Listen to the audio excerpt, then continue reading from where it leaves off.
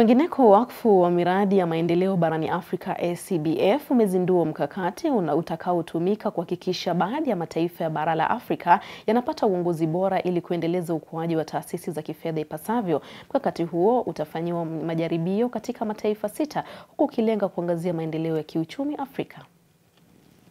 Social management systems are extremely important in Africa and everywhere, because it's the system by which governments actually manage public resources and allocate these public resources to development priorities. So therefore, I think this is an opportunity for us in Africa, and I do appreciate the organization for bringing this up.